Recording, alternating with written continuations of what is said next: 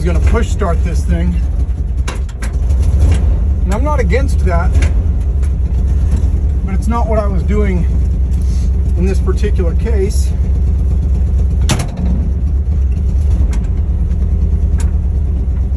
For those few of you who have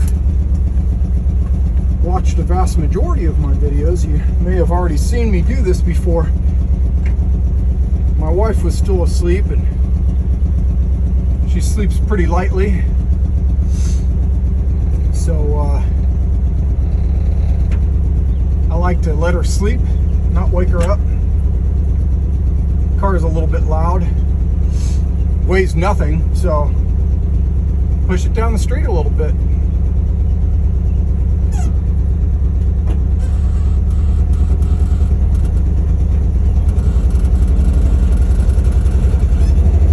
So I got another trip I'm taking up to home office, Springfield, Missouri.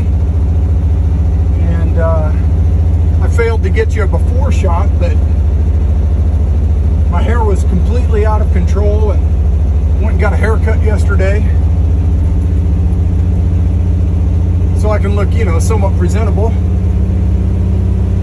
And I'm gonna go up there, have some grilled food prepared by the owner of our company and a few others. Play some games, which I think I'm not actually going to take part in, but should be just kind of fun to be a spectator anyway. Play some cornhole and whatever. Got a new phone mount I'm trying, and it didn't really work so well on that passenger seat. Alright, take 3. So for any of you who have watched the second of my longest trip yet video series, you might recall that my generator light came on and went out and came on. And while that's not the most comforting feeling to think about while I'm heading into a 2.5 hour each way drive, I have thought this through and I do have a plan. So there are some similarities between the Bug and the Type 3, not the least of which is sort of the basic design of the motor, the long block at least.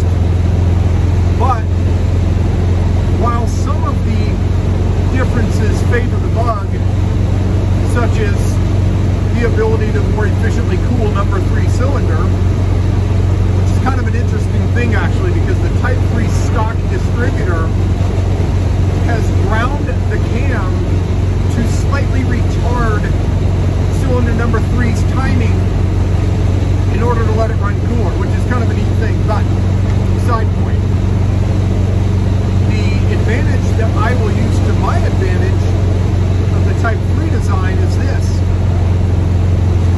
On a Type 1 motor, if you feel the need to stop spinning your generator, you can. You lose your cooling because your fan is directly connected to the generator. Whereas on the Type 3, the fan is directly connected to my crank.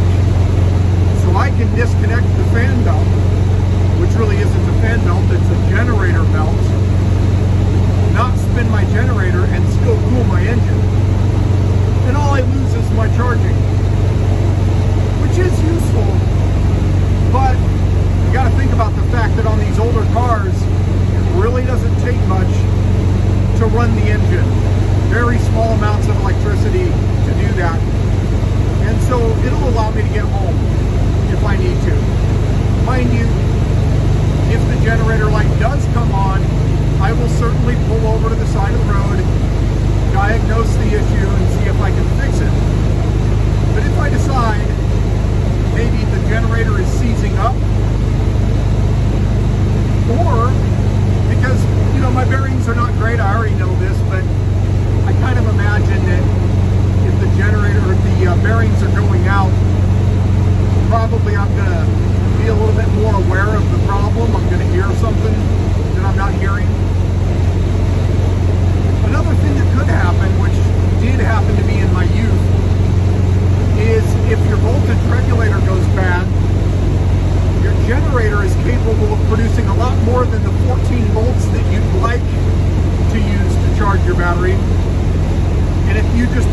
that problem, which I did because I didn't know any better, not only are you, you know, overcharging your battery to a point that's not especially healthy, but you're also going to spin all the solder off of your generator. So then not only do you have to replace your voltage regulator, but you also have to rebuild your generator.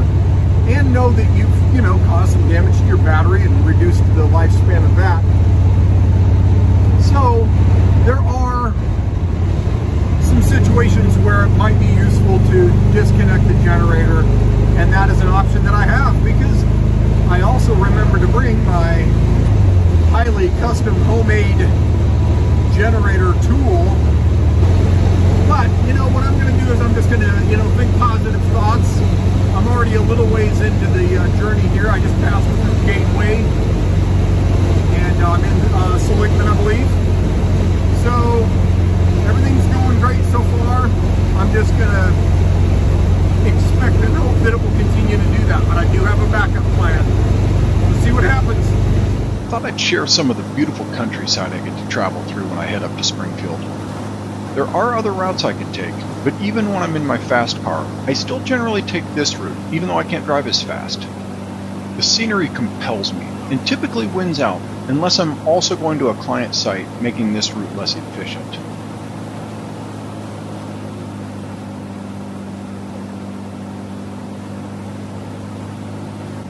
And actually, I attempted to get footage of a couple of especially beautiful and interesting sections, but apparently I suffered from technical difficulties or something.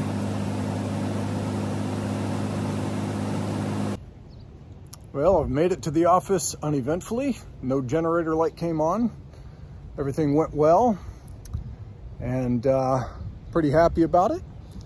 I did have a blob-eye WRX wagon pass by me going the other direction. Made me a little sad. Kind of missing my wagon at this point. Sorry, I don't want to cry on camera. All right, so I'm pulled over here dealing with a little bit of an issue. This is not unfamiliar for me. Car starts up, runs fine. A little while later, oh, look at that. I'm missing another damn choke screw. Damn it. Okay, anyway. Runs okay for a little bit, and then all of a sudden, it's kind of acting funny. Dies when I try to come to an idle. And I can start it back up, but then you can tell there's not going to be any power when I try to take off. So I pulled over. I poured a little bit of my cool your fuel pump water onto here. So hopefully if I do have any sort of vapor lock issue going on, we'll kind of resolve that. It occurred to me that my problem with my generator, which did start coming on again, my light started coming on a little bit, could be with maybe not the best connections in the whole world. So I thought I might look at those a little bit, and my God, is that thing loose. So I'm gonna try to tighten that up, and I think I'll probably be fine here, but damn it, I'm gonna have to figure out something to do there. I don't have choke screws laying around, and I'm down to one now of the three. That's not great. I might have to steal one from that side for time being. All right, so I migrated a screw from the right-hand choke to the left hand, made sure that all 4 screws are tight all the way around. Adjusted that to the best of my ability in the moment, and we'll see if vapor lock issues are overcome, or if maybe I'm wrong about that being the issue. Let's go figure it out. All right, moment of truth. Let's see what happens.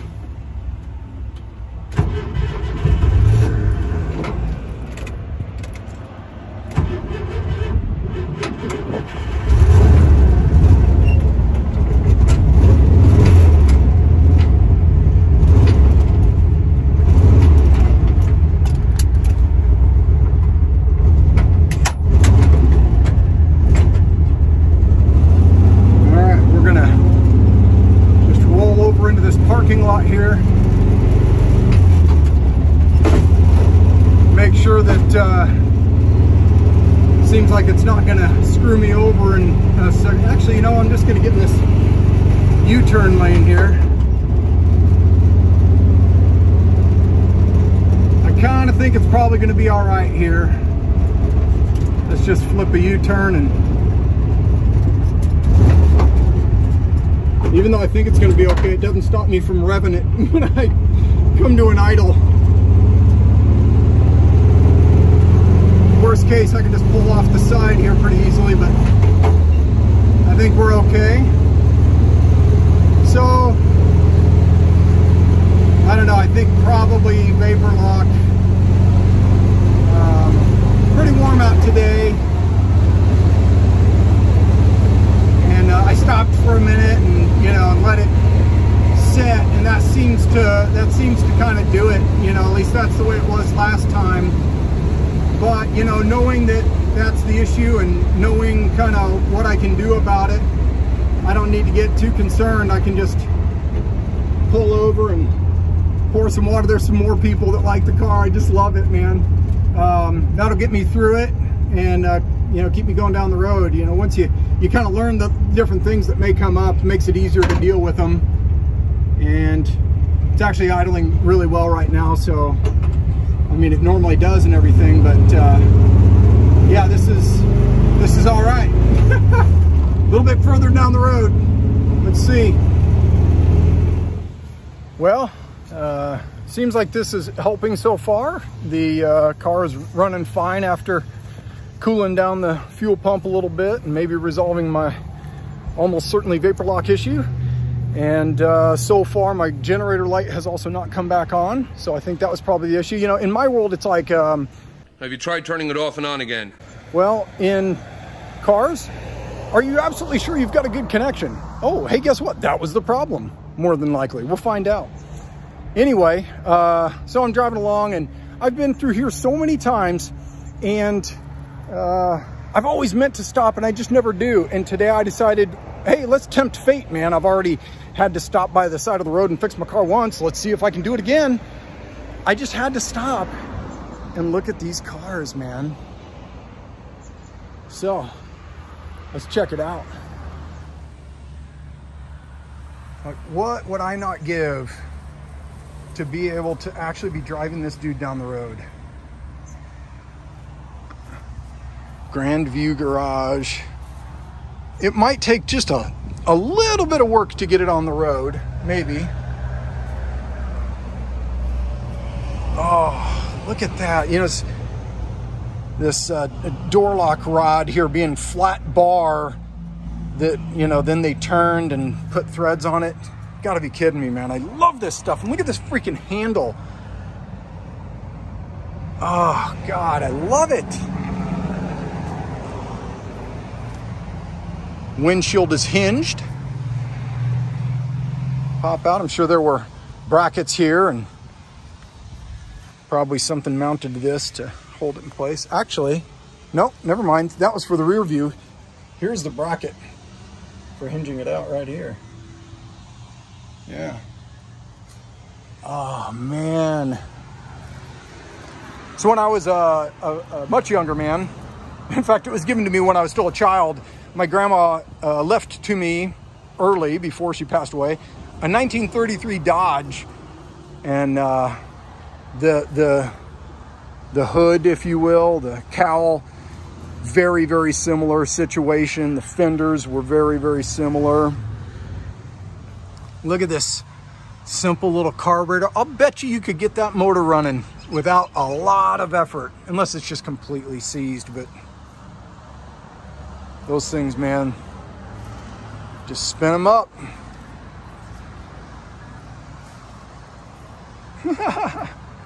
Oh, it's so great, man. Look at this gearbox back here. Huge drum brakes on the rear. Oh, what did they, okay, that's, yeah, that's not stock.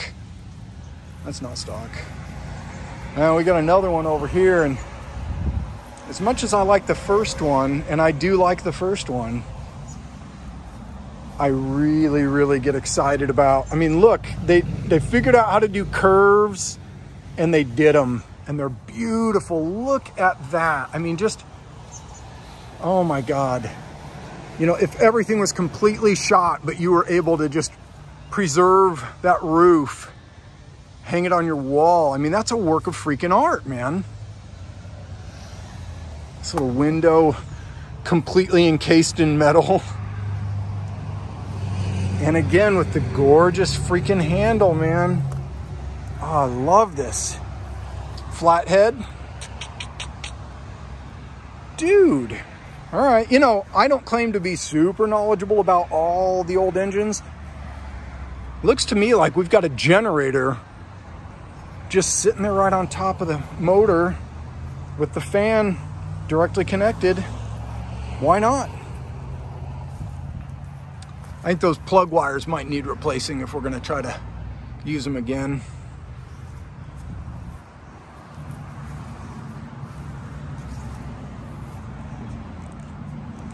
Oh, it's so great. So great.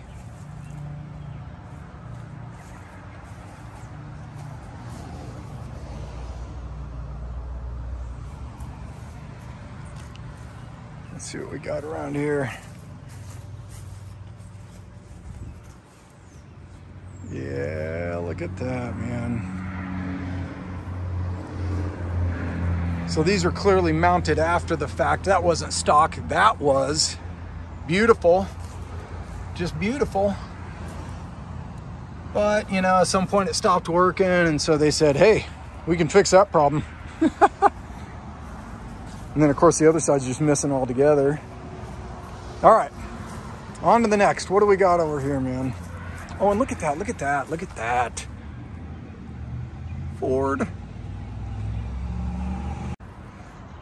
All right, let's see what we can figure out about this. Well, first of all, the front end is stripped. Still got some suspension up in there. I'm wondering, yeah, I don't know. I don't know enough to be able to speak intelligently on that. Ooh, okay. Right to begin with, gorgeous car, of course, yeah. But, oh, look at that. Look at that handle. It's so beautiful. And then, look at that steering wheel. My God, you got to be kidding me. Let's see, can I block? How much can I block here? Okay, there you go. What do you think of that? Oh my God. I just love it. Love it. Gauges are still in there. Looks like the front end might be in the car. Little bit of rust on that, I think. Just a little bit came through. But ooh, oh man. Maybe I could find what this car looks like when it's restored, and because that bumper is a work of art right there. It's just kind of hard to make out through the glass. Looks like I've found a 1954 Chevy Bel Air. Oh, and then, yes, sir. Look at that right there. Oh, so beautiful. So beautiful. Come on, man. Are you kidding?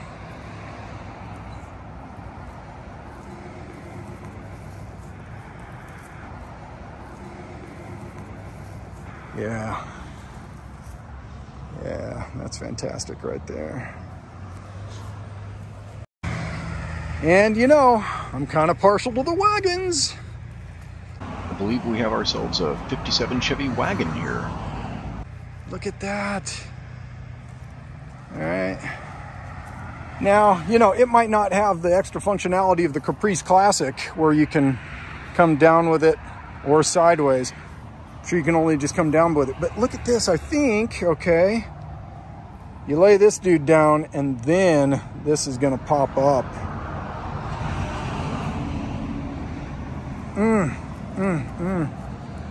Beautiful.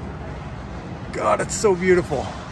Yeah, so there's your hinges for that top part to flop out, flip up, whatever.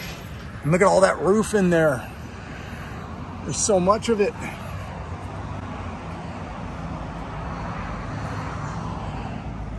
Yeah, buddy.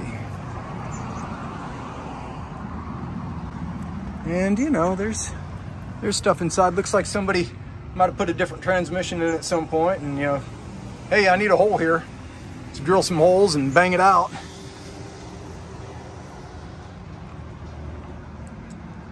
Oh man. And we got another quote unquote missing front end.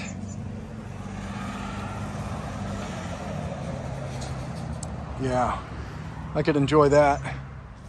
And don't get me wrong, I'm sure that this could be cool too. it doesn't grab me the way that the older cars do. Look, seems like somebody put a bunch of holes in there to lighten it. They probably were racing it or something, I'm sure. I'm sure that could be really cool, you know, having the right stuff done to it. There's the Malibu. Anybody into the Malibu SS? Here's one right here, right in Billings, Missouri. Oh, seriously, I don't even know what this is. But look at that. I don't know if somebody did this after the fact or if this is factory and you just still see like sloppy weld joints here, you know, but that's kind of wild, man. I think that's probably some custom work done after the fact. Look at that deck lid though, man. So beautiful. You know, they didn't just stop it at the edge here and, you know, and you just have this one shape here. It curves through all the way around to this. They didn't have to go to that extra trouble. That's a lot more work, man, but they wanted it to be gorgeous, and it is. Oh yeah, dude, some cutting has definitely taken place after the fact. I'm not sure what all is done. It looks like they didn't really finish their dream, I guess, but yeah, chopped it up a bit. Yeah, chopped the roof down. Okay, yeah. All kinds of stuff done there. There you go. Looks like maybe about like what I would be able to produce. You know, so many people used to, like, you know, how else are you going to do it? You just like figure it out on your own, you know. Now you can watch a YouTube video telling you how to do it, but I'm sure this was done a long time ago. I'm sure somebody was in love with this project. Oh yeah, but look, yeah, here's your, yeah, it just didn't line up, and like, how do we make that work? That's too bad. Neat car, man. All right, so that's it. I'm gonna leave these cars behind, get on the way. I wanted to point out, man, you know, so you saw there were like, you know, somebody on the road is, you know, interested in the car, but I stopped for fuel, and two separate people stopped me to, you know, talk about the car, ask about it, tell me that they liked it. And, you know, it occurs to me, like, if you pay too much attention, I don't want to get too political here, but you pay too much attention to, you know, what other people tell you, and you'll think there's all this racial division and all this stuff, you know. I'm going to tell you, man, I don't experience that in my world. Both these people that stopped me were dark-skinned, darker than me, and, you know, they were just friendly and interested in the car. And that's what I experience, whether I'm in Missouri or my home in Northwest Arkansas or wherever I go. And so that's encouraging, you know, when you hear a lot of this garbage day in and day out, man. I don't buy into it.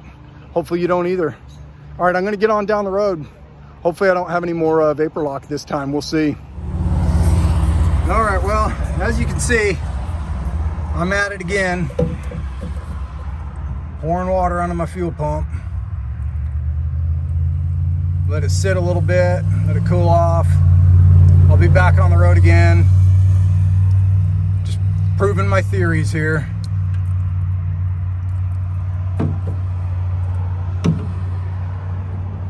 Yeah, it's evaporating on there pretty quickly. It's pretty warm.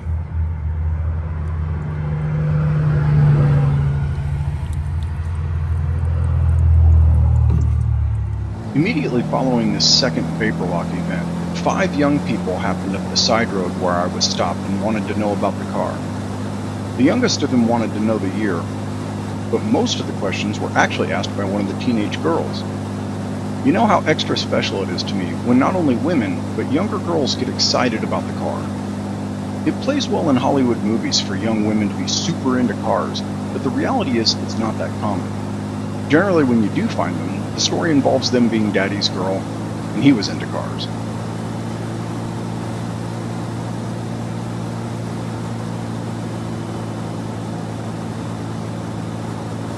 Well, I've told you before, I won't be polishing a turd and telling you everything went perfectly well with no problems at all when it's not true.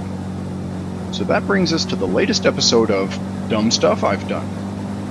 For today's installment of Dumb Stuff I've Done, it begins after I dealt with my second round of vapor lock. And while the method of dealing with it went very well, I was so anxious to get on the road and see if it had worked well, when I pulled out, I wasn't feeling the power I felt I should. At first, I thought maybe it was still not a completely resolved vapor lock issue. When you think about it, this is what to expect.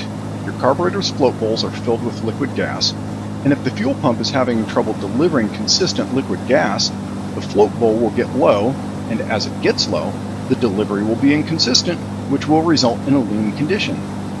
I've experienced clearly what happens when the problem continues. The lean condition leads to an engine which cannot stay running after running erratically.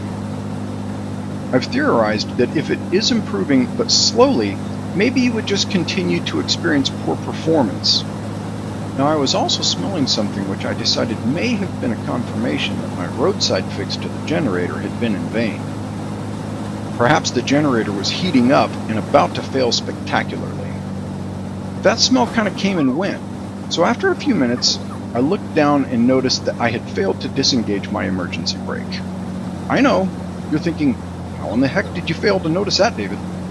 Well, those die-hard fans of you out there may remember a video a while back where I shared the fact that my rear drums may have about 40% of the inside surface hardened. If you've ever seen people explaining how to verify if your steel hardening efforts were successful, you may have seen how they'll take a file to the steel, and if it skates across the steel, it's hard. If it bites in, it isn't. Well, that is essentially what my brake shoes are doing, skating across the inside of the drum. Mind you, there still is friction, which creates heat and an odor. This issue resolved itself after disengaging the emergency brake, though. Well, that concludes this installment of Dumb Stuff I've Done. Please join us again next video, which is almost certain to have another installment.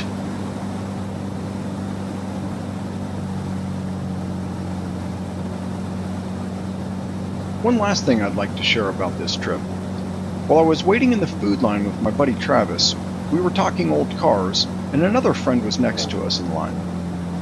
Travis was being very complimentary about my videos, and I have several friends who do that. Perhaps I'm just a little too critical of myself, but I often think they may just be being nice. However, to the best of my knowledge, Travis may be my biggest fan. I'm not kidding.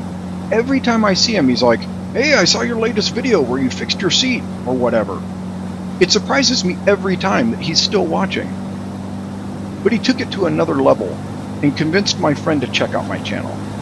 Later on, I got an alert on my phone about a new subscriber, and I was all, "Hey, I recognize that name." Kind of like guerrilla marketing, but less covert. Anyway, that brings us to the end of another adventure. If you're enjoying the content, please consider liking, subscribing, and just telling everybody in the whole world you know about how life-altering my videos are for you.